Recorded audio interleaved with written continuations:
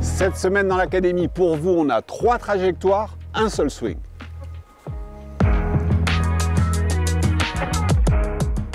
Donc voilà Raph, organisation toute simple.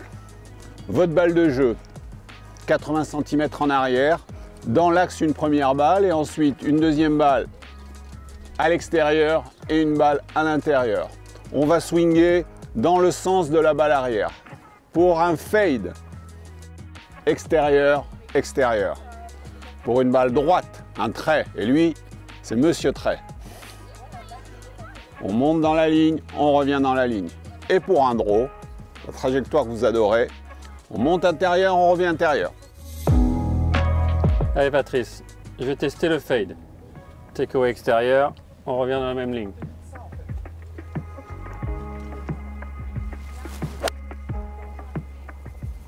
Ah, c'est un joli petit fade ça. Les bijoux ça. Voilà.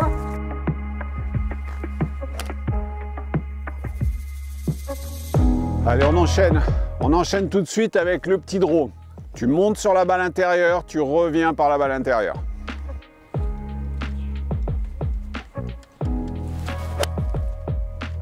Et voilà, la petite droite-gauche, magnifique.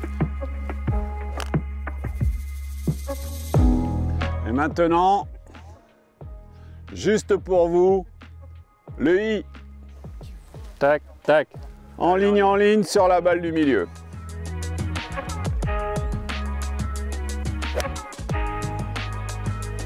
Ah, c'est un petit fade, il y avait du vent gauche-droite.